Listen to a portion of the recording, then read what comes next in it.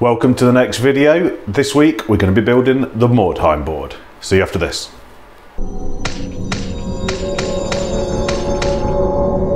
Okay, so in this video we are going to take the first Mordheim board, Mordheim style board that we've been building. I've got the buildings ready. I now need to kind of tile it and make it look playable, make it look awesome. So we're going to go through all of those steps. It's a long one this week. There are a lot of processes that are kind of repetitive, so there's a lot of time-lapse stuff in there, but I'll talk over that and kind of explain what it is that I'm doing. I'm coming to you with this from the new workspace, which is great. It's a little bit echoey. I maybe need to sort something out with that, dampen down some of the walls a little bit, so I apologise if that's too echoey. Yeah, enjoy, and I'll see you at the other side. First, we wanted, I've got my daughter helping me here as well. She helped with quite a lot of this tile work. The first job was kind of a case of setting out where I wanted this building to be. The bridge and the towers are kind of, they link together, but we also had to lay out just how far along the canal I wanted them. And what I ended up doing here was creating a buffer almost around the building using the tiles. And then where the buildings sit is left as the expanded polystyrene, which is the white polystyrene. It's been painted black here. But what I think I might do for the next board is just tile the boards completely and then build on top of them to create an edge where I want the buildings to go, or even leave some of the buildings free form so that they can fit anywhere. With these it was slightly different. Here we're just using a bit of glue and some base ready mix to fill in the gap at the back between there, give it kind of a concrete rubble feel. But the tiles worked really well, and what I wanted was something to hold the buildings in place, and these needed to go into a specific place. Just sealing them down there with some sealant mix and some isopropyl alcohol. And these needed to go there because the building I'm moving there, the watermill needed to be lined up with the watermill, and it's got the steps going down. The bridges need to be lined up so that they could fit together. So these needed to go into the places where they needed to go. Whereas other buildings won't necessarily. So I might tile the other boards and then place the buildings on top and maybe lock some of them in like I have these with the edge in. Maybe some of them I'll leave freeform.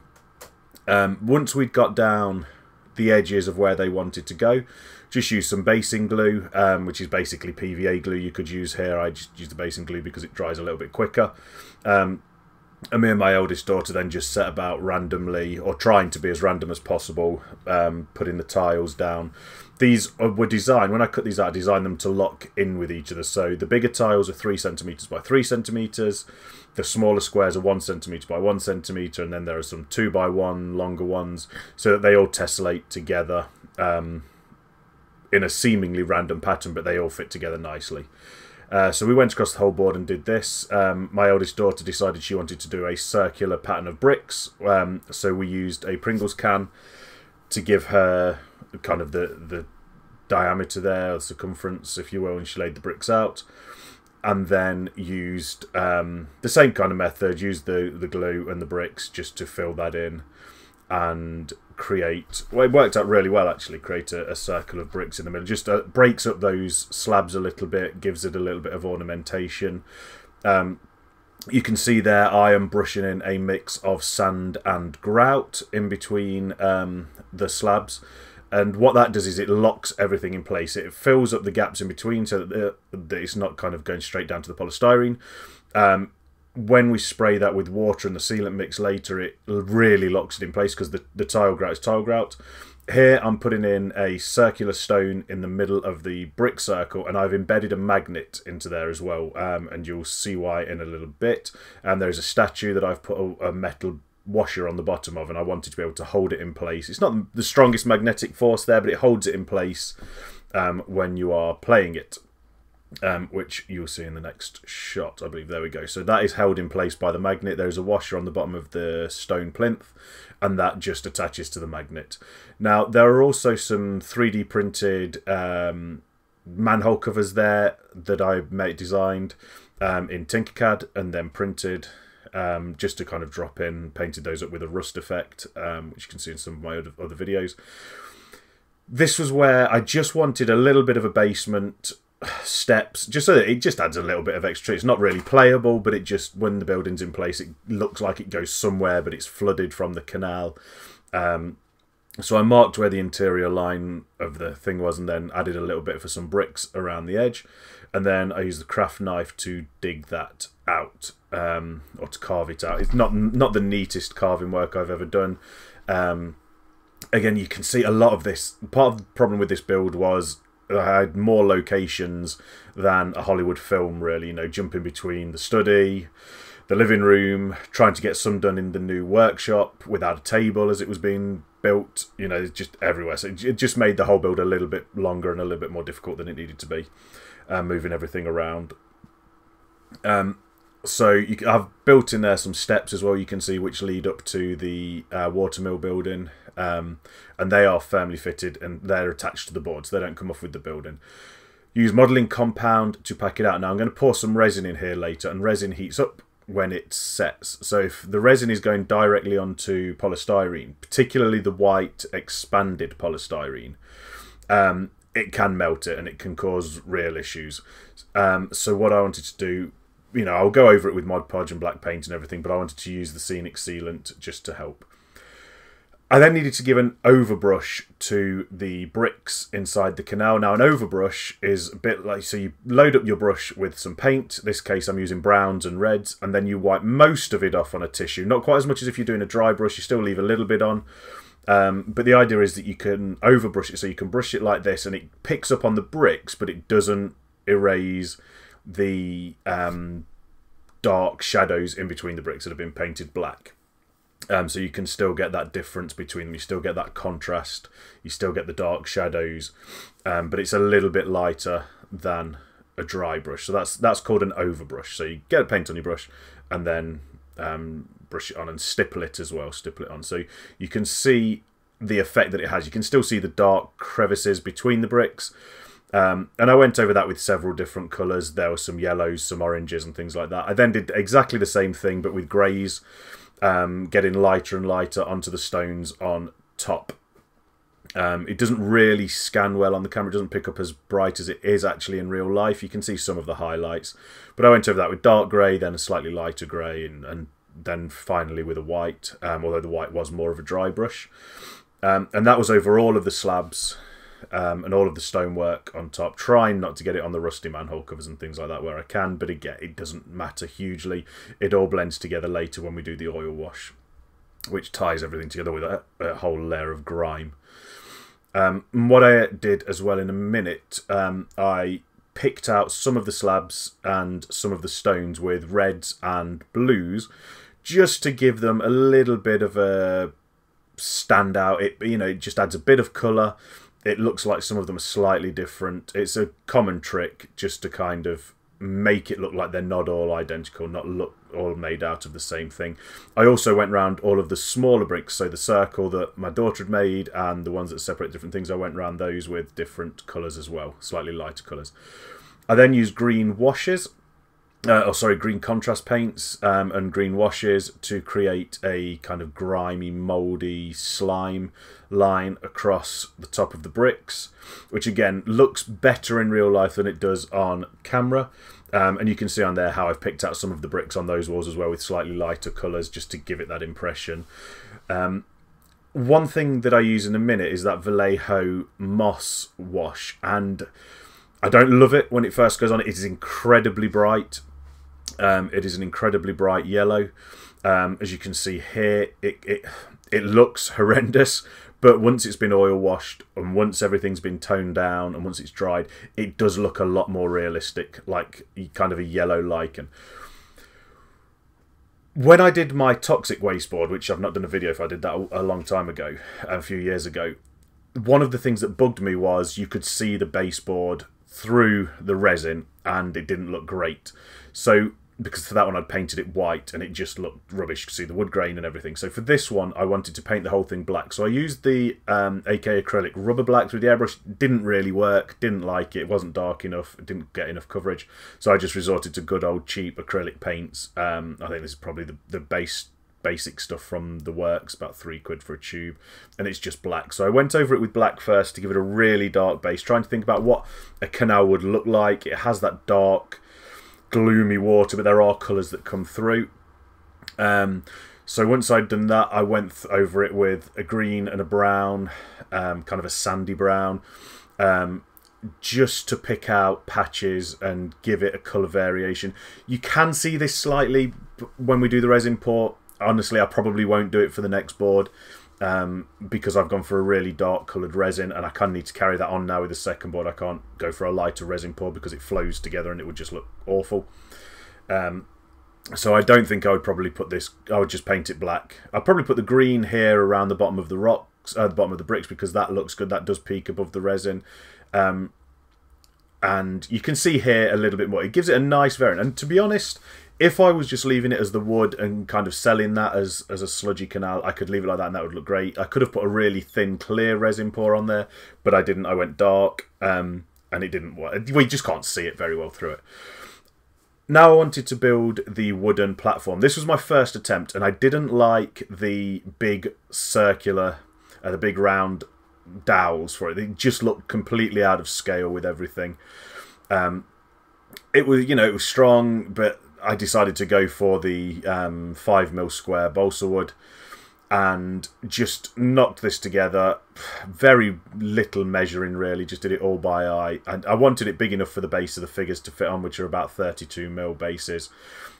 So I designed it so that a 32mm base could fit comfortably on the top. But there was no massive amount of measurement with this. It was doing it by eye, which I think gives it a more natural kind of feel to it. It is very ramshackled by the time it's finished.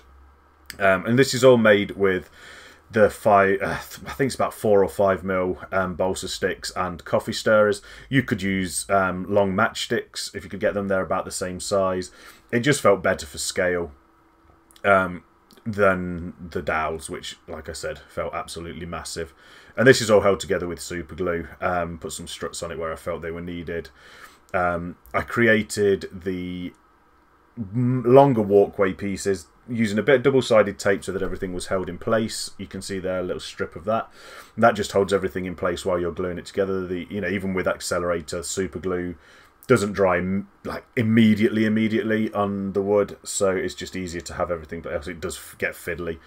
And I put those in place, made a couple of those, and then stuck them all together, and again coffee stirrer sticks for the batons along the top. Ended up getting so much super glue on my fingers doing this. I probably should have used tweezers, but my tweezers are all a bit rubbish now and a bit they don't close properly because I mistreat them, so I need to get new ones.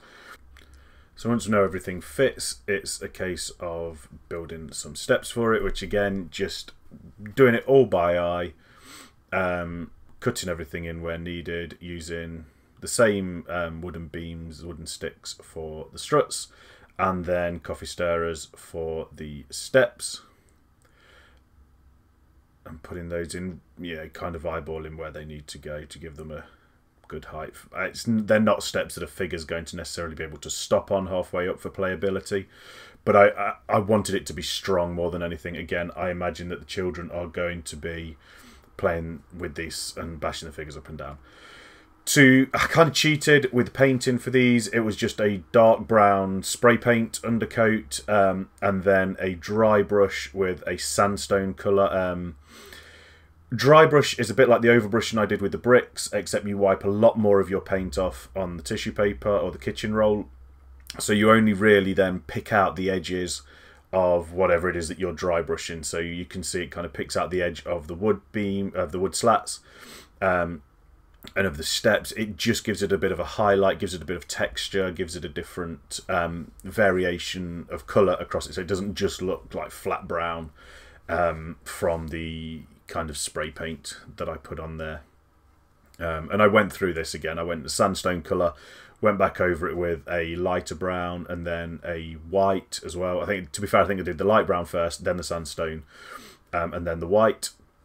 And then, like the brick walls in the canal, just went over it with some green washes and green contrast paints, just to add the kind of mouldy, mildewy look that you get on damp wood close to water. Resorted to using the airbrush in the end. It just gave a little bit of a better fade, a little bit of better colour coverage over there. I didn't cover the whole thing, obviously, just where I thought damp would grow, and just use that to finish it off nicely. And that looks really good. Once it dries, you'll see in the final shots it looks really good. The next thing I wanted to do was build the water wheel. I thought about building this out of wood, but that would have been ridiculous. It would have taken too long. So I decided to go for the XPS foam. Using the circle jig on my hot wire cutter, I cut out a ring, or 2 rings, sorry, and then I cut out some smaller rings for the middle. Weathered these using a wire brush to try and give them some sort of wood grain, and then used just a pen to mark out where kind of plank marks, if you will, so as though it's been made out, not necessarily out of planks, but out of chunks of wood that have been bolted together to make the wheels, and to just deepen the grain. The wire brush didn't really work great. It, it gave some kind of grain effect, but not hugely, so I emphasised it with the pen. Using a bit of plastic tubing and a kebab stick for the axle that will go in. And then I lost quite a bit of footage here. So basically what I did was I used a little bit of the white tubing and more of the wooden sticks that I'd used to glue it all together to make a water wheel. And I made 2 of these, 1 on each side. Because it's supposed to be underwater, the bottom is supposed to be underwater, and I didn't want to obviously have to put too much resin in, I cut off the bottom of the wheel so that when it sits down on the wood, on the base of the board, it looks like it's submerged in the water. It looks like it's deeper than it is. So I only have to do a shallow resin pour still, but it sells that idea that more of the wheel is underwater than could possibly be with the resin pour. And that works fine. Once it's done, once the resin's in there, it reads really well, which is what all of this is based. What it looks like when it's not going to hold up to kind of scientific accuracy. Painted these Mod Podge and black paint, the same as all my XPS stuff I do, and then started to stick on this. These were lollipop sticks rather than coffee stirrers. They're just a little bit thicker, a little bit stronger, and stuck those as the paddles for the water wheel using super glue. Again, because I've used the Mod Podge and the black paint on the XPS, I don't have to worry about the super glue possibly melting it. In my experience, this super glue doesn't tend to melt the XPS foam, but you can't be too careful. And it is a bit viscous. I do hate using it sometimes. It just drips everywhere. But again, a little bit of super glue, put the 2 pieces together, and that then is the water wheel. And the whole thing I painted brown again, and then overbrushed various different lighter browns and greys and whites, much the same way as I did with the wooden beams for the wooden walkway. But for this, I wanted it a little bit darker. This is going around in the water. It will be wetter. It will be darker. Even if it isn't necessarily turning still, if it is broken, I think it would still be... It would have been in water so long, it would be damp and dark and just dingy. So now it's time to get ready for the resin pour. And this was a big worry. I've never done... Well, I've done 1 resin pour probably to this kind of size before. That was a long time ago. And it had leaks. I didn't want leaks. So the first job was to go along the bottom of all the joins with some UV resin. Now this resin sets under an ultraviolet light, and it should, in theory, stop any resin from getting underneath the polystyrene that is stuck to the wooden board. And I know that seems daft. I know it seems like, well, it's stuck down with so much glue, but a bit like Jurassic Park says, resin will find a way, and it will leak under there, and it will seep out, and it will come out the other side. So this hopefully will just stop it. And I find the UV resin is a little bit more secure than just using Mod Podge on the joint, and it doesn't look as rubbish as using hot glue gun, which can look a bit rubbish underneath the resin pour. Then I had to just wanted to position everything in place. Where does it go? Where will it fit? So obviously we've got the towers and the bridge are kind of fixed position at this point because of where the bricks are, where the slabs are. So glued everything down again with UV resin. I didn't want to use super glue because I was just worried about how sticking it down with super glue would react when I do the resin pour. I kind of wanted to minimise the risk. And there's no saying whether super glue would go cloudy or something like that with the resin, so I just stuck to UV resin. I built a little bit of a brick wall just using the same bricks as I did for the tower. I had some of those bricks left over, and just built that little brick wall for the water wheel pivot, the water wheel axle to sit into. And then started to kind of set everything out. Now I realised at this point I needed another walkway. I didn't want to build another wooden walkway, so I put together some layers of the grey XPS foam, and same as I had done with the water wheel, just marked out brick lines with... I started with a pen, but it was starting to kind of fray the end of the pen, so I just started to use a cocktail stick sharp point. It got a better indentation, it got a better like read on the texture of the foam. So I went round and textured this. This was more because I wanted to see if I could do it. This was a different technique that I'd not done before. Rather than building it out of individual bricks, rather than using a texture roller, I wanted to see if I could do it by hand and make it look good, make it look realistic. And I'm really pleased with how it turned out in the end. I also just wanted a little bit of damage, so that it just looks a little bit worn. This was just a late addition, late idea. It didn't add anything really to the playability, but it, you know, it looks cool. Looks like it's not pristine, which is in keeping with the ethos that I'm going for, with the whole board and the whole game scheme, and the whole narrative that's going to be coming when I release these boards into schools. Hopefully in September I will have at least 3 of them finished. We will see. This one's taken about 2 or 3 months to get finished, but a lot of that time, like I said, was moving around from one location to another, which didn't really help.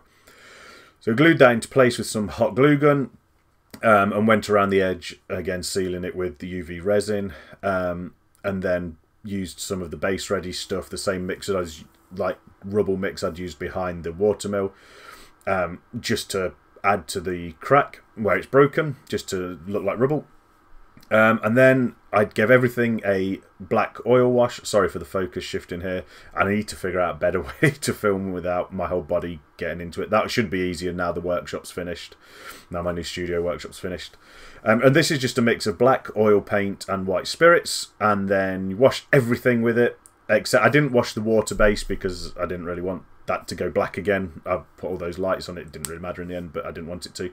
So I washed the whole thing, dabbed it all off with the kitchen roll, and he gives it a whole grind. Now this was an experiment that I'm not entirely sure it worked.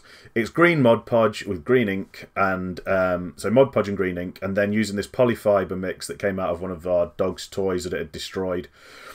I want to try and create like clingy seaweed kind of thing that flows in the resin, comes up onto, you know, is kind of up onto the wood and stuff like that. So I put loads of this stuff around. I put loads on the wood, and pulled it up. You can just about see it in the resin if you look closely, which does give it a nice depth to it. You have to look really closely to see it. Where it pulls up onto the rocks and things like that, it looks kind of cool. It looks quite dry. Don't love it, but it's okay. I don't hate it. It will do. Then I needed to build the reservoirs for the legs of the bridge, because obviously I want to be able to place this down on the board as it is now, but I also want to take it off and for storage and transport, but we also need to pour resin. So if I just do a flat resin pour, the bridge is going to sit on top of the resin, which I considered doing and shaving and, you know, 5mm off the bottom of the bridge so it still sits. But I wanted to push myself. I wanted to see how this would work, so I used a bit of plastic. This was from a photo frame that I picked up from Poundland for £1. I think it was a Father's Day photo frame. You've just got to make sure you get one that's got a plastic window rather than glass, or as I found out, none at all. I bought a frame, got it home, and realised it just didn't have a cover at all. It was just, you just put the picture in and left it. So I suppose that's what you get from Poundland. But this one did have the plastic in, so I cut it up into strips. And hot glued that down, so because it was easier to get it into position quickly with hot glue than it was with the UV resin. But once I had hot glued it in and I was happy with the position, I went back round the bottom and the sides with UV resin, just to seal it, and just check it that it still fits. That, you know, when you look closely, there are, you know, few gaps around the bridge and the resin, but you really have to look close and you really have to be picky to be bothered by it. I'm really pleased with how it came out in the end. So I did that on both sides for both legs. Here you can see completely through my invisible hand that I'm applying UV resin, like I said, and using the torch to set it. This is some of the worst film cinematography you'll ever see. I do apologise. But you've seen me put UV resin down along the bricks along the bottom, same method, just to try and stop it pouring into that vat or the reservoir. This was less of an issue. If it poured into here, it didn't matter too much because I could always carve it out, but I wanted to try and keep it as clean as possible. The bigger issue are the dams at the end of the boards.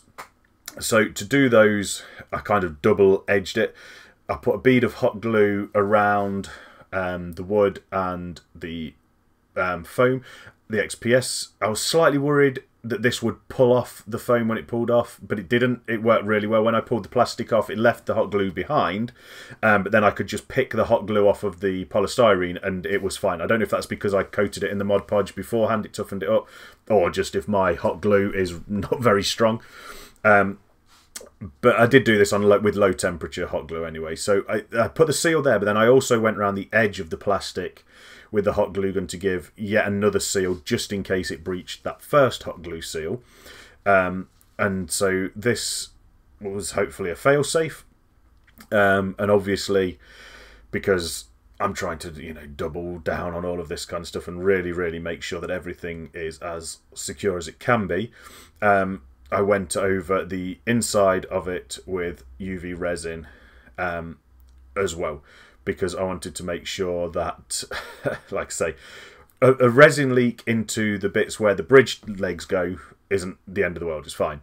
If the resin leaks out of the side here, then it's going to destroy whatever it lands on. You know, it's going to destroy any table that it's on, it's going to destroy the flooring, because once that resin is set, you cannot get it off. So I just needed to make sure that, as far as possible, this wasn't going to do that. It wasn't going to leak anywhere.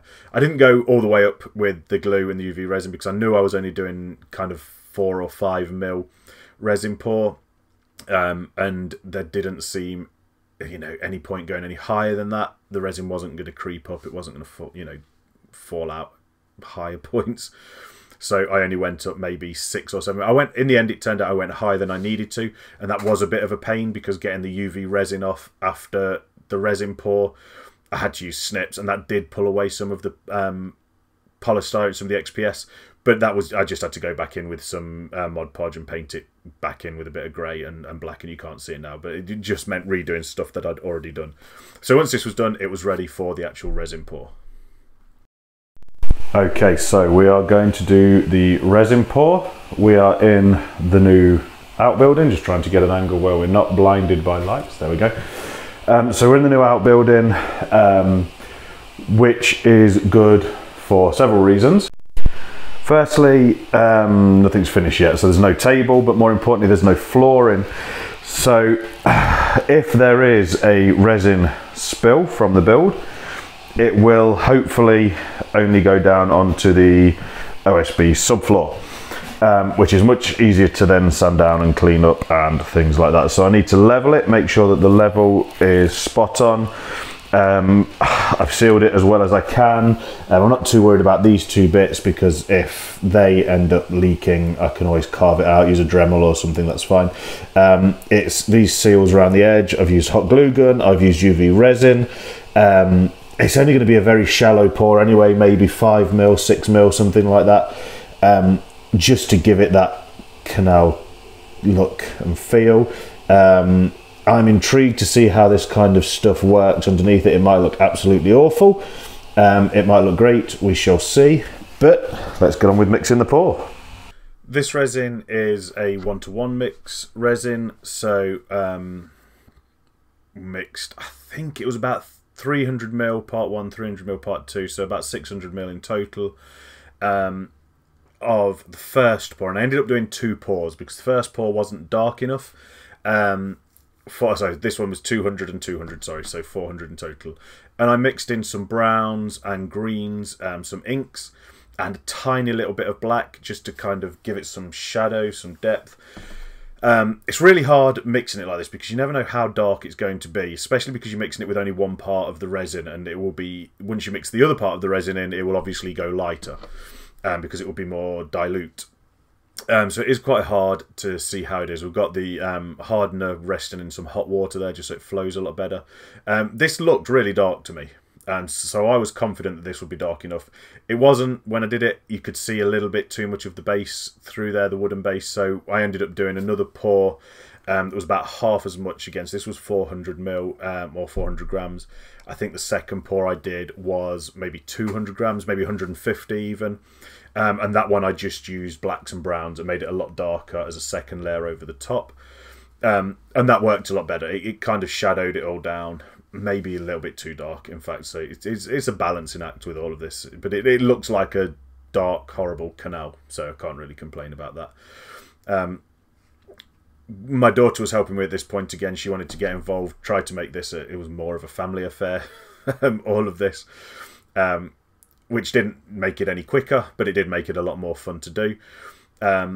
So it was her job then to do the pour. So I had to show her how to do it. Part of the thing when doing, if you're doing a resin pour like this, you want to start low and then lift up as you're doing it, because that, if you pour it from higher up, you will get fewer bubbles, is the theory anyway, at least behind it. Because the bubbles pop as it pours, and obviously you don't want to start from too high because your aim might be off completely. So I got her to pour it, from low down, and then raise it up as she's going. She did an absolutely brilliant job, and then kind of move it around. I'd got the board spot on level, which I was slightly worried about. I had used a spirit level.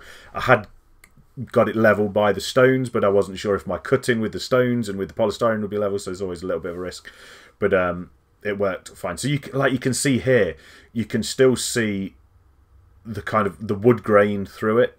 At this point, you can still see the spray colours that I put on the base, the greens and the sand colours and the browns and the blacks, and that looked cool. But you could still see the wood grain, which I didn't love. I don't know whether for the next one maybe I'll use some kind of grout or filler just to smooth over the wood, but I think that could look rubbish as well. I could use modelling compound. But I think I've kind of bought into this method now, so I think this is how I'm going to have to do it for the rest. Came back after maybe about half an hour and checked. There were some bubbles, so I popped these using a cigarette lighter, so just kind of going over the, not cigarette lighter, one of the the lights we use for the candles. But it developed this annoying, I think it's called an amyle blur or something like that, which is kind of like this foggy layer on top, which was annoying. But we decided to use, I wanted to create some waves. So to do that, I used glossy Mod Podge and then an airbrush to create wave effects. So I put the Mod Podge on, and in this one I put the Mod Podge on too large an area, and it started to dry before I sprayed it, so I had to go back over and kind of apply more Mod Podge to it, so that the airbrush could have an effect, really. But it looks cool. It looks good. So you can see the airbrush blowing it and creating waves and the ripples in the water. Obviously don't want big massive waves. This is it's a canal. It's going to be coming in from the sea, so I will build 2 extra boards at the front, which are more of a harbour. So it is coming in from a harbour, but it's not going to have big crashing waves. It's going to be ripples rather than anything. I just wanted to give the surface of the water some texture and get rid of that amyle, whatever it's called, the fogging on top of the resin, which was just really, really annoying. I think apparently it's caused if it dries with too much humidity, and I tried to pop some of the bubbles by breathing on it, which you can do, but I don't know if I was too cold or if the workshop was too cold, and that might have caused it. I've never had it happen before, so I'm not quite sure what happened there. If anybody knows, please do put a message in the comments. So for this, again, full-on family affair. My youngest daughter creating an absolute mess there. She's applying the Mod Podge, and then she gets bored, so I come back in and do it. She comes back and does a bit more. My eldest daughter's using the airbrush. It didn't take long. This probably took us, 5-10 minutes to do the whole thing. But that was it. Once that was dried, it's time for the big reveal. Here we go.